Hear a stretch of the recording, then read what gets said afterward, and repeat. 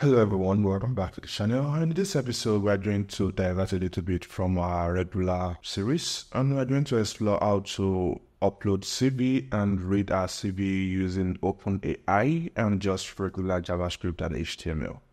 So I have on the screen what we are going to achieve in the episode. So on the screen, you can see a profile.pdf file, and this is my CV I extracted from my LinkedIn account. And that's what I'm going to upload here and see if it can retrieve it. Okay, so we've uploaded this file and now we can click on upload. Alright, so after reading the CV, here is what it came up with. So software engineer. So it was able to read through my stuff and fill out all this information. And just so you know, let me show you what the CV itself looks like. So here's the CV itself. So we have all this. So you can see just a random stuff. It's not really following a specific layout. This is from LinkedIn. And the reason why we are able to pull this off and not bother about any OCR, because that tends to be the way we follow things through initially. So we use an OCR to get the information we need. But with OpenAI's visibility, it's capable of understanding what it's needed and get all the information we need. So without any further ado, let's get into our code and actually see how we are able to create this. So I'm going to create a new tab and I can close this because, we won't be working with that for a while. And inside my CV extractor, I'm going to create my frontend and backend folder and start things from there. So I have made two directories within my CV extractor, frontend and backend. So if I do ls, we get to see it, and this is a PDF file, as you can see. So I'm going to go into the frontend for now and work on it. So within the frontend, I'm going to have three files: the index.html file, this style.css, and the script.js. It's going to be just vanilla JavaScript. Alright, so according to our UI, it's quite straightforward. We have the header, we have a file, and we have the upload button. That's all. So it's quite simple. So based on the structure we have for the UI, here is what the code looks like. So we have our basic HTML, we have the head CV upload, we have link to the style sheet, which is this. Then we have link to the JavaScript, which is this. Then within our body, we have the H1 tag for CV upload. We have the class form. So this is just holding the input field together. So we have the input for the file. And according to this file, it's going to accept only docs file, and PDF file. Then finally, we have the button to upload the whole thing. Then finally, when we have the result of our upload, we have this div to hold it together. And now, I can start this server in another port. So I'm using HTTP server. So HTTP-server, then port 4001, or rather 4100. Okay. All right. So this is what we have for now. And the UI for this is not that bad as well. But obviously, we want to work with what we are trying to design. And for that, I'm going to get the styles we are going to use. And here is what our style sheet looks like. So this is just a copy and paste. So we have for everything, we have body, we are using the font Arial, we have the background color for this. So our H1 tag, text align, center, margin bottom. Then the form itself, display first, flex direction column, align item center. The file itself, we added this. The button, we gave it this. So we can give the button a different color just to make it a bit different. Yep. Then we have the button loading, we're showing the background color. Then the over, let's change that as well. Let's use this in another adjustment. Okay. Then the CV info, which is this. This is the container that will hold the CV once we've read it. And this is the content for that. Then the H2 within it. So we can change the H2 a little bit to something like, just say gray. then the h3, the a tag, the a over, the UL, the express parts, and yeah, that's all the style we'll be needing. And if I close the server, I'll start it again. Yeah, we've not saved our style, or did we not? Oh, okay, I guess we probably might need to just do a hard refresh. All right, so doing the hard refresh kind of fixed that. So we have the CV upload, so everything seems to be in a pattern. And before we move to the backend, let's have our logics in place. So for this, we are going to be making use of Cloudinary file upload, and it's quite easy to use anyway. So let me show us how to do that. So coming back to our script, we're going to have a function to handle our upload click. So here we're going to have function upload, or async function actually.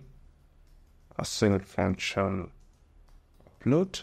And this is going to take in the events. We are using JavaScript, so no type is enforced.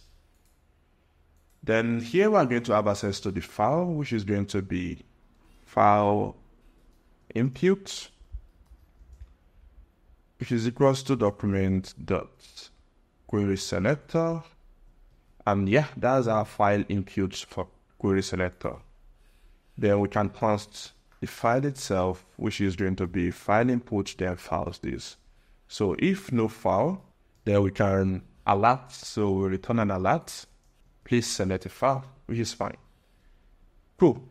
Then if we come back to the index.html, this is the button click. So this is the one we are taking the event for.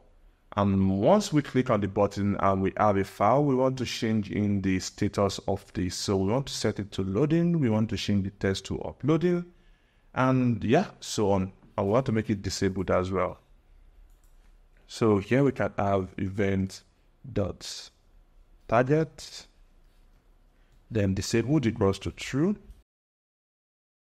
So event.target.text content is going to upload, is going to be uploading. Then finally, event.target.classLists add loading. So we're adding the loading class. So if you remember in our CSS, we already defined this class. So naturally we can test to see if this is working before we proceed. So let's do a refresh. Now, if you try to click order, we can't do that because we've not assigned the function to this button click. So let's do that. So the function is upload. We can just copy that, come down to index.html, upload, and pass in the event. All right, so let's come back. I think we might need to rerun the server. Okay, let's turn back, refresh. If we try to upload now, it requires us to select a file. Then if we upload the file and we click upload, then we have this. All right, looks like we are going in the right direction. So the next thing we want to do is we want to create a form data out of this such that we can now make a request to the Cloudinary endpoint. And I already have the Cloudinary profile. I'm sure you've seen that in a couple of my videos. And if you care to know how to set that up, you can leave a comment, then I'll take a look into it. But yeah, the assumption is I have my cloud information. And based on that, I'm going to create a new file called env.js. And all that will be here will be called cloud name, which is equals to something, then calls the upload presets. So those are the two fields we are going to need. I'm going to fill them in later on. So I'm going to have to fill them, and to actually get them across here, we are going to come down here and import the script earlier before the script.js itself. So here this is going to be env.js. And now we can come back here and just use all this information. So again, I was saying that we needed to set up our form data. So here we have const form data, which is going to new form data.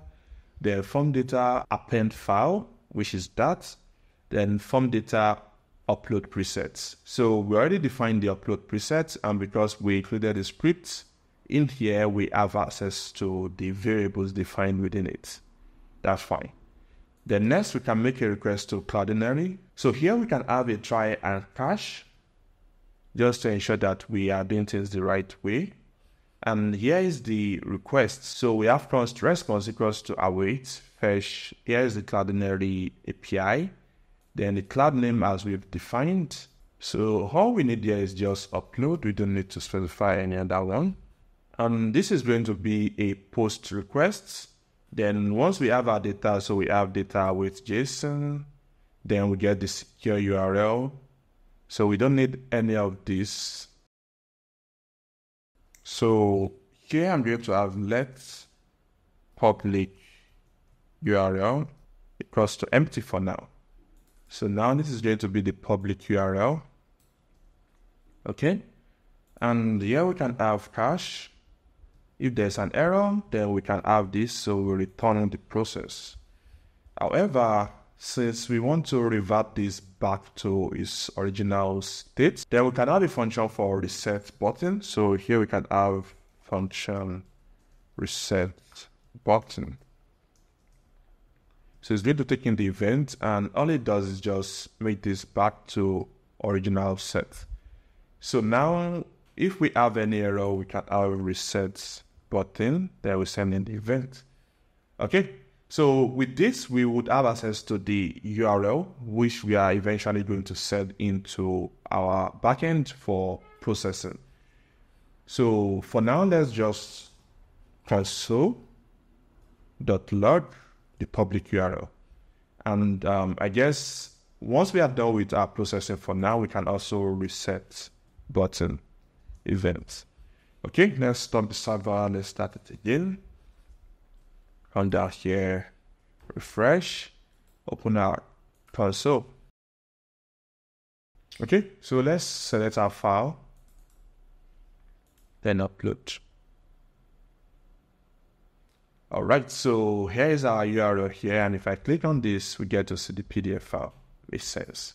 All right, so which means we are done with the Cloudinary part, and the rest is going to be interacting with the backend. But before we get into the rest, I think it makes sense to just start the backend also, so that we can then have something to interact with. So I'm going to open my terminal, see the desktop, then see the extractor, then cd backend, then code backend. So here is my backend code, and for this we are going to be making use of Express.js, and I believe that's also quite straightforward. So yeah, I'm going to pull up the terminal for this, and the first thing I want to do is have npm init-y.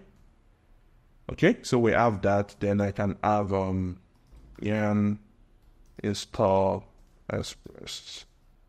Oh, okay. Yarn does not use install, but add. All right, so we have the node modules, we have this, and now we can add index.js to it, and we are good. Then for the backend as well, we are going to need an env.js file. So we're not really using env that much. It's just to kind of let you know what env file we are going to need, or env variable rather. So for this, we are going to have const OpenAI API key. So this is kind of assuming we are using an env, but we are not. So in here, we are going to have the API key. Then finally, we can export it. So module.export OpenAI key. So I'm going to go back to filling the OpenAI key so that it's available when we need to use it. All right, so we've made the preparation for the env, and now we can focus on the index, which is quite straightforward. And thinking ahead, because we are going to be communicating using your browser, cost seems to be an issue. And as such, we are going to add cost package. All right, so now we have the two packages we need, and we can have cost express equals to require express, then we can have const cross equals to require cross. Then we have the const app equals to this, then we can use cross, then we can use our app.use express.json. Okay, then finally we can define our path, which is this, and have hello world. Okay, so now if we do yarn start or node.json. So technically, I might want to come down here, change this to a start script, and come here to replace this with node index.js. Okay, now I can do yarn start. Yep, obviously nothing is going to happen because we've not really started the server. So we have to listen to something. So I'm going to listen to 3001. Then this server is running on port this. Actually, I'm going to say server is running on. So we're going to have localhost, then the port. Then we can close this. All right, so let's start again. So now this is running on this. And actually, I want to be able to click it from here. So let me change this to HTTP into this. So stop this, start again. Then if I click this, it takes me here. So here is hello world coming from our backend. Makes sense. So we come back to the backend. We have this in place. So this is going to be replaced with a post request. So we want to communicate with our CV handler. And as such, I'm going to come here and create not within node.js anyways. So in here, I'm going to have CV handler .ts, not JS. All right. However, before we get there, we want to change this to post. So it's just the direct stuff. Then also we want to get access to our file URL, which is supposed to request the body. So if file URL does not exist, then we want to tell the user that the file is required. Then after that, we want to interact with the CV handler. That means this is going to be an async function. So here we're going to get a result, but we don't have anything here. So here we are going to have a function, or rather an async function, and call this CV handler. Then we have not res and that. So actually what we want to have here is just the file URL, and we have this. Okay, so once we are done processing, we're going to get a result back to the user, so or rather to this endpoint. So we want to have const result, and we've not exported this, so it's going to be export default, not export default. We're not in the module. So we're going to have modules.export CV handler, and here we can await CV handler into file URL. Yep. So const CV handler we require it, and yeah, once we have our result, we want to return JSON results. That's fine. So we have the setup made here, and all that requires now is to implement the OpenAI part of this. And as such, we need to add OpenAI. All right, so OpenAI installation is completed. And now we can come back to the CV handler and do things well. So come back here, we have const OpenAI, which is supposed to require OpenAI. So that's the OpenAI we are requiring. Then also we want to get the key from the env.js, so const equals to require into .env. Okay, and this will be the OpenAI key. Okay, so the first thing we want to do is define the OpenAI client. So we have const OpenAI, which is equals to new OpenAI into API key, which is going to be our OpenAI key. Then the next thing we want to do is to define the instruction we want to pass to ChatGPT to be able to handle our requests. And here is the instruction here. So let's go over it. So const instruction, you're a capable OCR system. So it's trying to read a document this time around. Then extract the following information provided, or rather, extract the following info from the provided CV to the best of your ability. Return only the JSON result in a stringify format. So that I can just use JSON.parse to get the results. Return only the JSON result, do not include any other text in the response.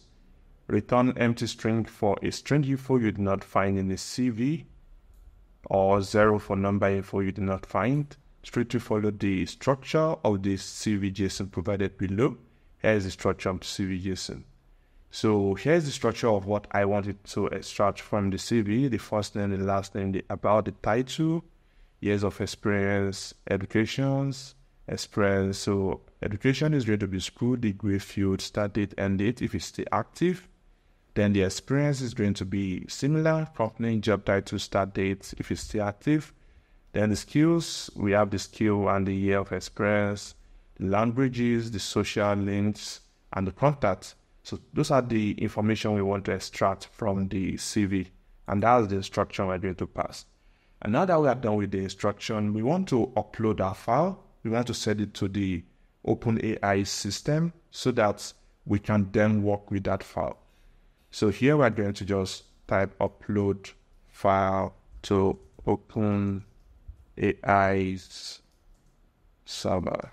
Okay, so const file equals to await openai.files.create. Then we have the file, which is the file URL. Actually, this is going to be await fetch the file URL. Then we are going to specify the purpose, and the purpose for this is going to be assistance, like that. So with this, we should be able to upload the file to OpenAI's server. So the next thing is we want to create a thread. So to create a thread, we are going to have const thread equals to await openai.beta.threads.create. Actually, this should be threads, then create function. Okay, so that should create the thread. Then next, we want to create an assistant, and this is where we specify the instruction, the model we want to use, the description of what we are trying to do, and the tools we want to specify. So let's create the assistants. We have const assistant equals to await openai.beta.assistance create. And here we can specify the model, which is equals to GPT-4o. Then the description of what we want to do. The description is just extract information from CV. Okay? Then the instructions. So instruction is what we've defined above, unless we do not have a comma here. Then the tools we want to use, tools, and this is an array, and within the array we have the objects. So here we want a type, and the type is going to be file underscore search. Cool. Then finally we want to name the assistant. So the name is going to be CV assistant. And we need to close this as well. Okay. So now we want to define a prompt. So const prompt equals to read CV from file and extract the required information according to instruction. All right. So that's the prompt we are going to use. Then next we want to create a message. However, we are going to adjust things a little bit. So we are not expecting a response from this. We are going to create a message internally that we can query later on. So it's still going to be a thread. So I'm going to remove this. So OpenAI beta threads. Then messages.create. So we specify the thread.id. Then we specify the role. So who is the person making the message? In this case, it's going to be the user. And what exactly is the message? So the content is going to be the prompts, then the attachments. So for my attachment, I'm going to specify the file. So file underscore ID, which is file.id, then the tools. And that's type file search. So that's the message I'm creating.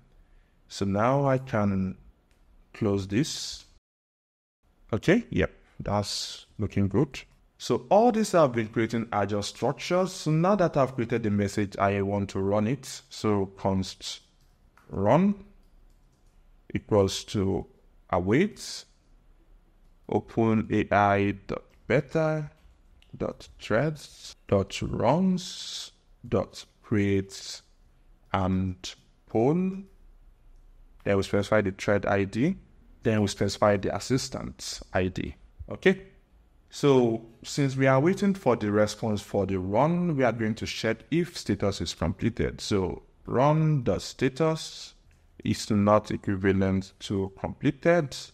Then here I'm just going to throw a new error. So throw new error, failed to complete task. That's fine. Then now, once we are done with that and we are certain that the run is complete, we can now extract the message. So const messages equals to OpenAI threads message list. I believe that's all we need to do. Yep. Then here we can get the result. So const results equals to message dot data. Then the first data is what we are looking at.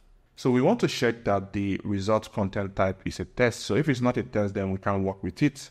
So we want to check if results dot content into 0 dot type is not equivalent to test, then that means we can work with it and we have this error as well. Then finally, because we are expecting it to return the response in JSON string format, or better still, we can also kind of view what we have here first before doing anything else. So I'm just going to return the result for now. So const result or the return. So since we've confirmed that is a test, then we have test.value. So we want to just return this for now and see what it prints out before we can confirm if we can pass it or not. So since we are throwing errors here, I think it makes sense to just have this within a try and catch as well. So here we are going to have try this, then if there's an error, cache it. Actually, yeah, maybe 400 actually, not or 40. Okay, so here's the process we are expecting and everything should be working as expected. So here we can have yarn start. So the server is running. So here is our port. And now we can come back to our front end. So here we've been able to get the public URL. And that means all we have to do now is send this to the backend endpoint and get the response. So I can remove all this for now. And I want to update the button test. So coming down here, test content, I'll change this to reading CV. Okay. Then now I'm going to await response. Let's see. Yeah, so here we defined response and we can have another try and cache. So try and cache. So we have const response across to await, then fetch into HTTP localhost into 3001 or 3100. Then we can pass the objects that are needed. So the method is posts. The content type is application JSON. Then the body is stringify this, which makes sense. So here we can have let data, which you are going to obtain from the backend equals to an empty string for now, or maybe null. We can just have let data. Then in here we can have data awaits response, which fine. Then here we can have the cache. So if there's an error, yeah, we can select the error, then we reset the button, then we alert something went wrong, which is fine. So now that we have the data, let's just console log the data. Cool. So we can remove this, start the server again, come to our browser, refresh. Okay, so line 4438, looks like we are missing something. Okay, there should be a comma here. So let's do it again. Server. Let's run this again. All right.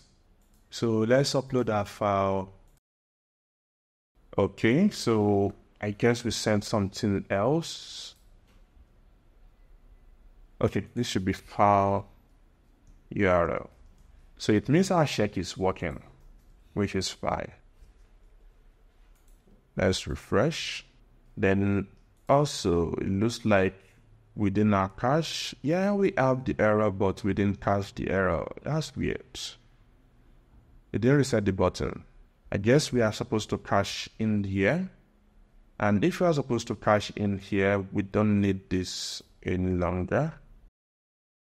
And just to confirm that this is working, I'll change this back to URL and see. Okay, let's try again. Okay, that didn't still work, even though we have this. Yep, I'm guessing the response is what we are going to check. So let's check the response. So if not response.ok, then we have this. So console.log response. Okay, we've refreshed. Let's run this again. Choose a file. All right, so now we have that and we have the response. So the response we are trying to get here is, I believe we have to await the response as well. So const error equals to await response.json, then console.log error. Or better still, I'll just alert the error instead. Now let's add our final tests. Let's see again. Let's refresh. Upload the file. Okay. So this came in as objects. We can do json.stringify error. Yeah. Let's just test this out one more time. Yeah, I guess we are debugging together. Let's refresh. Yep, so that's the message. So message file URL is required. Okay, so according to that error, it means it should be error.message.